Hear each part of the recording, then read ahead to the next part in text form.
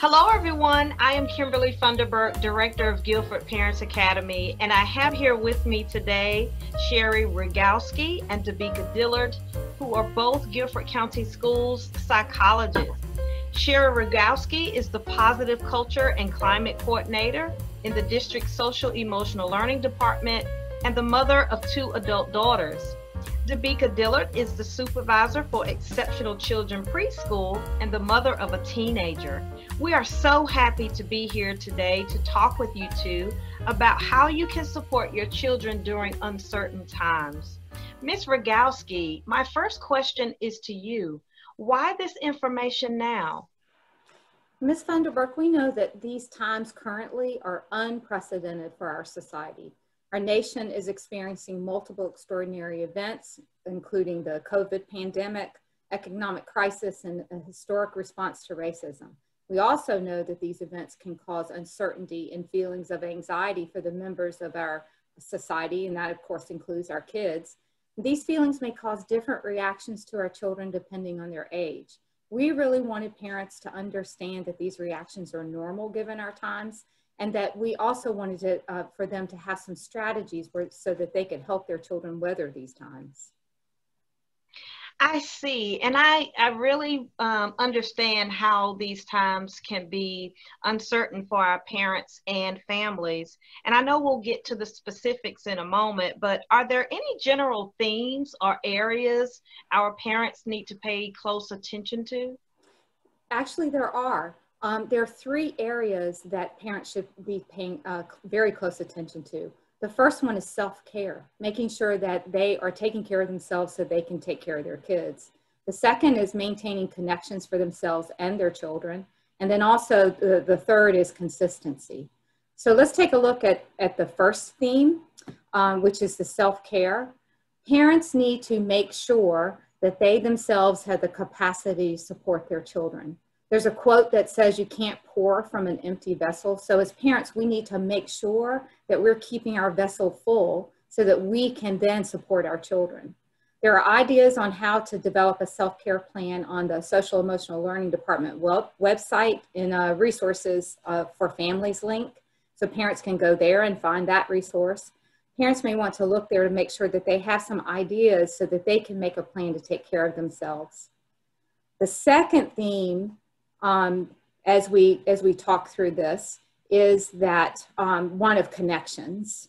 So we need to make sure that we put strategies in place so that we can maintain connections with people that can support us. All human beings need to be connected to each other and to have those positive connections. So we need to make sure that we stay connected to our family, to our friends, and that we help our children do the same. Then the third theme of consistency is that we try to maintain make sure that we're providing a safe and supportive environment in our family setting. And you're going to see strategies that suggest ways to make sure that you're maintaining consistent routines as much as possible. We know that a lot of our routines have been broken during this time. And then adding new routines if you have to, so that you can create a calm space and that you're aware of mitigating some of your children's habits that may be contributing to their anxieties. Great. I know that we are hearing in the news about anxiety just centered around the election. Families are experiencing just signs of stress. Just around the pandemic. And so this is some great information that I feel our parents need to be aware of, not only just be aware of, but take advantage and use in their homes. So thank you, Ms. Rogowski. I want to now turn to Ms. Dillard and ask her about some of the possible responses we may see in our preschool age children who may be experiencing some type of anxiety at this time. Thanks, Ms. Funderburk. You know, as parents, we need to first recognize that our children may be struggling with worrying about their safety, their family safety. And so when you think about our preschool children, they may not have the language, obviously, to express how they're feeling. So to express those fears, those worries. So you're going to see anxieties kind of manifest themselves in other ways, whether it be through the fear of being alone, bad dreams. Maybe you're seeing your children have nightmares, loss of previously acquired skills, like being able to go to the bathroom, like they're potty trained, and all of a sudden there's a regression of some kind.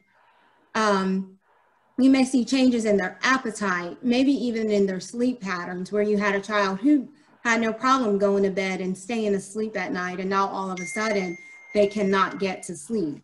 So those are some things that we really have to consider and look out for. And even an increase in temper tantrums. As you know, this is definitely can be normal or typical in students this age.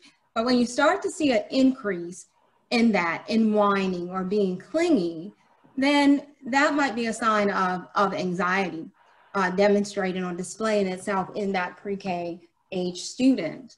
So we need to remember that, you know, some of this is normal. So we just don't want to overthink it, but we do want to be observant in what we're seeing in our students. So we want to go ahead and provide those extra supports if we see that increase in behavior, if that makes sense. Okay, Ms. Dillard. So what if I'm a parent and I have a preschooler who starts to display some of these behaviors? What should I do? So remember that Ms. Rogowski indicated that there were some general themes here when it comes to strategies to support children. So most important, increasing and maintaining connections and maintaining that safe environment for the family, right? With some consistency, as much as consistency as you can arrange in your own household. So when you're thinking about maintaining and enhancing those connections during this time, it's important that we make ourselves available to our children, right? So of course, we're going through some things ourselves as we deal with what's happening around us, but we got to remember them and try to make ourselves available to them. When we're with them, we have to be calm as well. So children look to adults for guidance on how to react to stressful events, right? So our calm demeanor will help reassure them. So that's something that we have to really think about and keep at the forefront of our minds when it comes to our, especially our young children. So when we're dealing with those behavior changes that I just mentioned previously, we need to make sure that we approach these situations with compassion and acceptance. Because remember how we feel. So you can imagine that they may be feeling some of those things as well. So realizing, you know, our children can be stressed just like us, and that we have to set limits in a gentle and firm way. So we don't want to throw parenting out the window with this. That's not what we're saying. Limit settings actually help our children feel safe because they understand the limits and the parameters when we set those up for them. Kids actually thrive on that. We can also teach our children ways to calm themselves by engaging with simple breathing activities and definitely physical activities, which is so important to keep them moving, keep them going.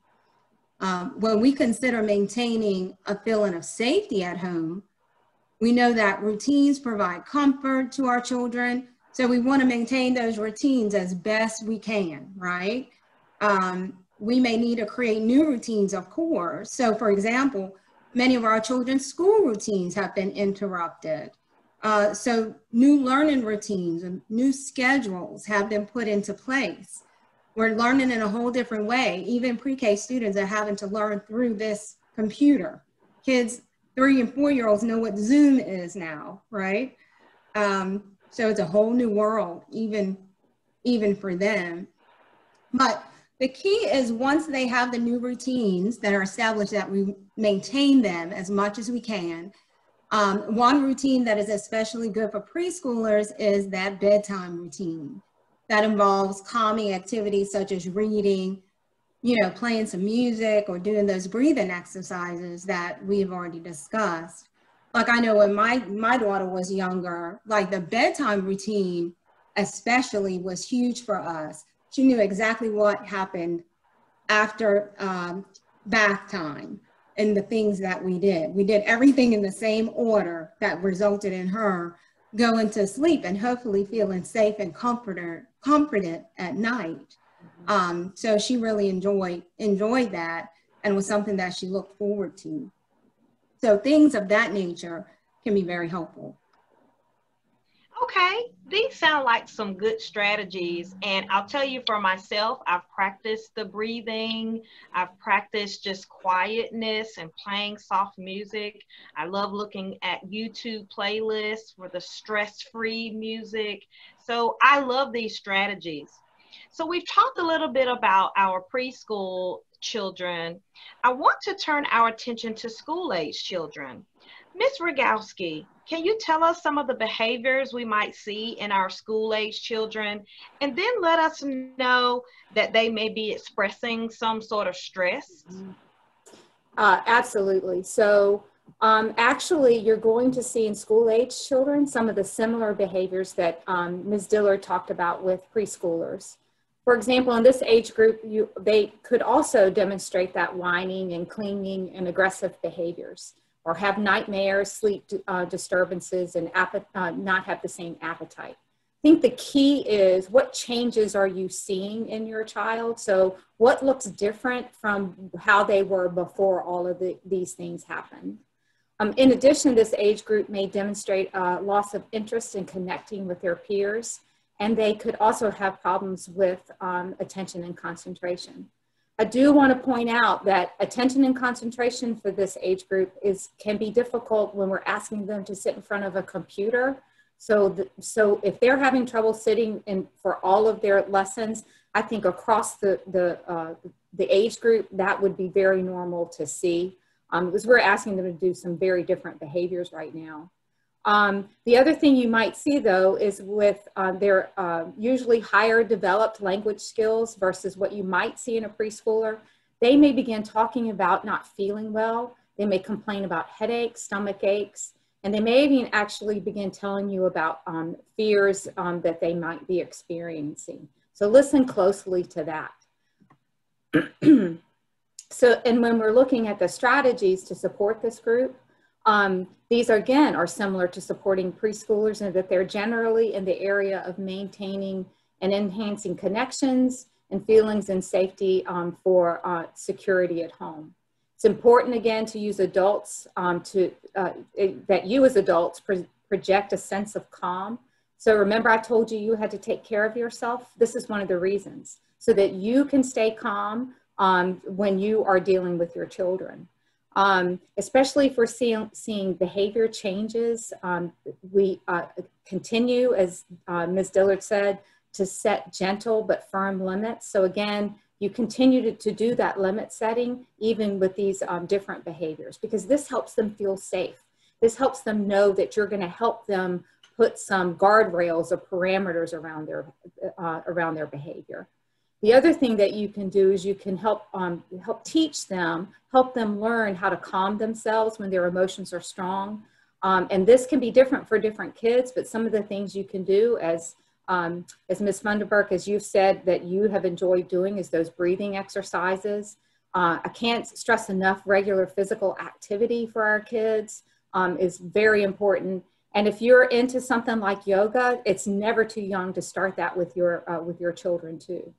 We also need to try to maintain those old routines as much as possible. Again, I know it can be very difficult given these times, but any routine that you had in place, you can maintain, do it. But we, again, might have to establish new ones. And one of the new routines probably is the time they need to sit down in front of the computer to do their lessons. We can also help our children feel a part of the family unit by helping them to engage in household chores. And I know that sounds like something that they're not going to want to do. That might be true. But it also, if children are engaged in whatever that has to be done around the household, and you remind them how much they're helping the family and being a part of your family unit and community, that helps them feel and stay connected. It also helps them makes them feel like they're an important part of the family. We do need to monitor our children's TV and social media viewing, and we might need to limit what they're seeing, especially if we noticed an increase in anxiety after they watch a particular thing, or see or hear a particular thing. When they do see or hear confusing information, it's really important that you sit down and have a conversation with them about that information. Here's a place where you can interject your family values. So if they have heard or seen something that's against your family values, take the time to connect that to those values when you're talking to them about what they've seen. And if your child is exposed to discrimination of themselves or others, now's the time to let them know that in your family, this is what you believe around that. And this is how you would, that they need to handle that particular situation. We can help our children feel connected to others by spending time with them and taking the time to talk and listen. And when we're talking with them, we can help them name their emotions, which is really important, that emotional literacy. And then we can also provide any facts that are needed. In fact, around emotional literacy and naming the emotions, there's some simple emotional check-in strategies that you're going to find on the Guilford County website under the Social Emotional Learning department. Look for something called a mood meter. It will help you help your children name their emotions. It's important to follow your child's lead in determining how much information they need to hear. Wait for them to ask questions, ask if they have any questions, and add in that information, but you don't have to give them all the information if they're not asking for it. Make sure you do answer their questions honestly, though, with enough information, but without unneeded additional details. You can encourage your child to express him or herself through games, drawing, storytelling. You might want to also engage with your children in games or other activities for fun or other projects. It's an excellent idea to get them involved in projects to help others, such as distributing masks to neighbors, for example, or collecting food for those who need it. That will help them feel like, again, they're doing something to help during these very anxious times. Find ways for your child to stay safely in touch with their friends and family. And a lot of that means through virtual means. I know it's not the same, but getting your child on Zoom or something so that they can talk to their grandparents is an excellent idea for helping them stay connected. There are also even some really fun games that your child can play together with others online. So you might want to explore some of those. Again, these are excellent suggestions. I love when you talked about getting our children engaged in household chores. I'm sure our parents are going to really take advantage of that strategy. Not only will it help out the household, but it'll take their mind off some of the anxiety that they may be feeling. Mm-hmm. So thank you for that. So I want to talk now about the adolescents in our lives. So share with us some information about how we can assist our adolescents during these uncertainty times. I would love to answer this one, Ms. Funderburk, since I have the honor of raising a 15-year-old myself. So, you know, in our adolescence, you may see some of the same behaviors that we talked about already that we see in our school age and sometimes even in our preschool students. The key, though, is that we pay attention to these behavioral changes.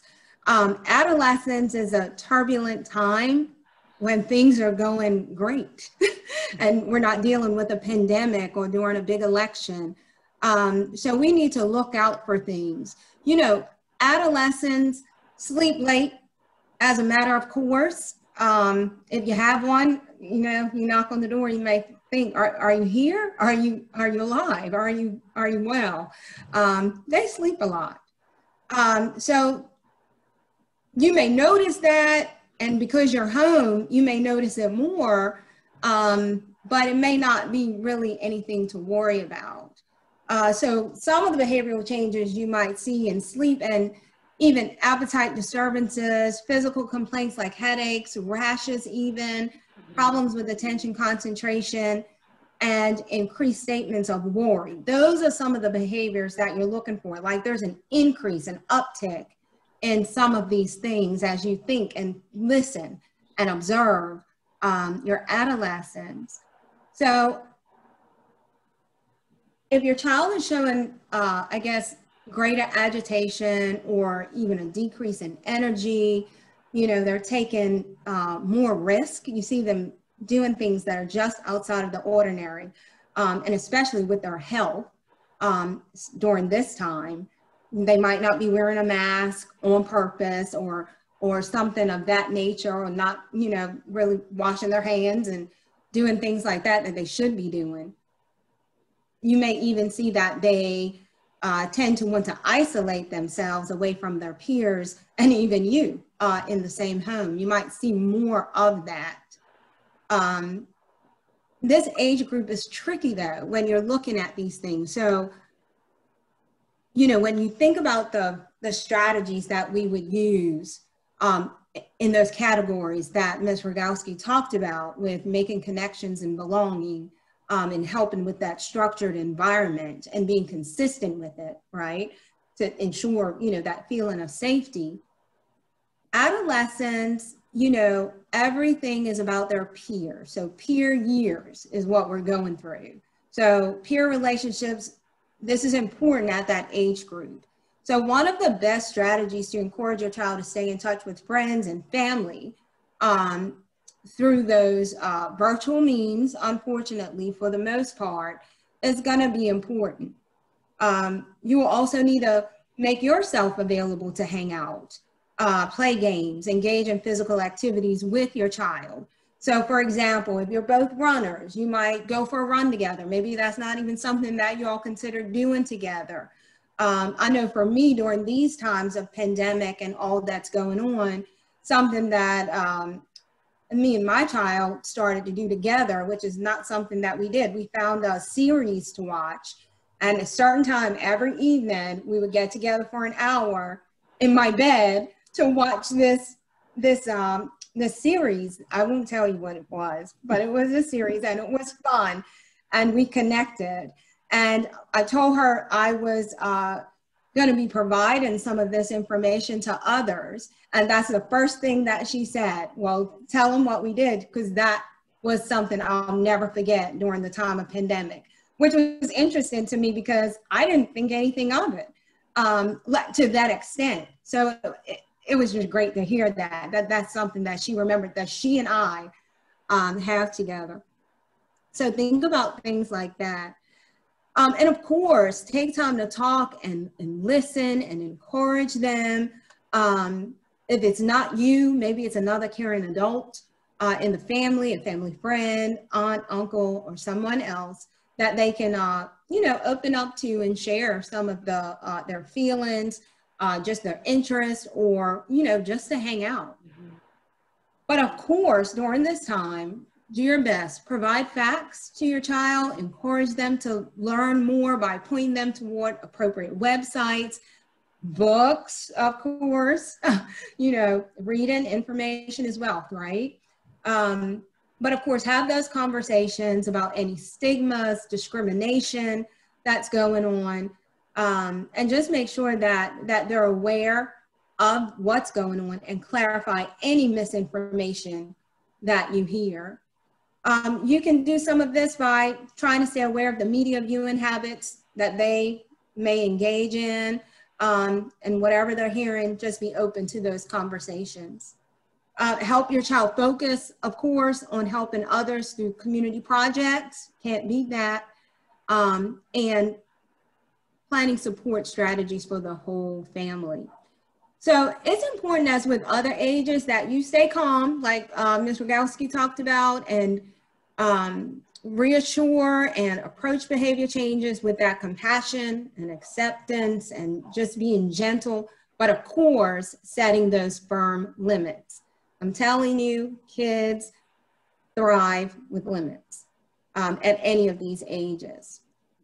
Sometimes this is going to take some reminding for ourselves, of course, that these are still young humans, even though they may appear to be adults. Some of them are bigger than us, right? We're starting to look up to them sometimes.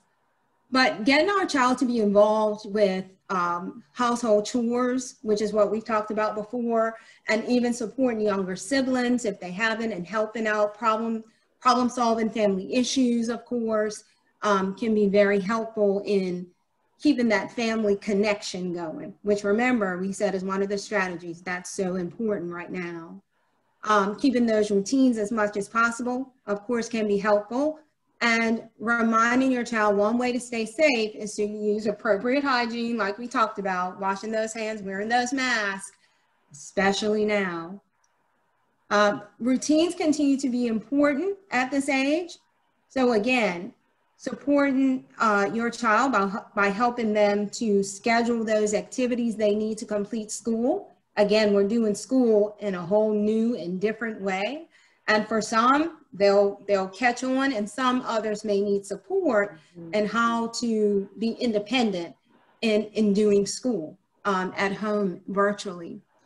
And finally, try to monitor what they're seeing on TV and the websites that they're visiting, and just ensure you are having deliberate conversations about some of the things that, that they might be viewing. Teaching this age group, these adolescents, how to determine if what they're seeing and hearing in the media is true is also important. So always asking those questions, always knowing to go to do research in other ways is going to be great for them as well. So true, Ms. Dillard. We need to give our adolescents the tools to determine fact from opinion, which can be difficult for all of us. But the process of filtering the information can help all of us feel more empowered to know the right course of action in these uncertain times. I want to thank Ms. Rogowski and Ms. Dillard for being with us today to outline some strategies to support our children. These are some practical ways that we can help them.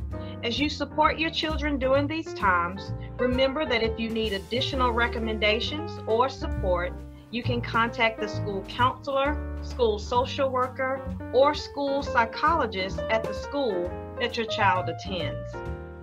We would like to leave you with this quote. Don't try to be perfect. Life isn't. No one is. Use mistakes and mishaps as opportunities to grow tolerance and to teach. There is such a thing as happy accidents. And love, love, love, and listen, listen, listen. Thank you, and we hope that you'll use some of these strategies in your home. Thank you. Thank you.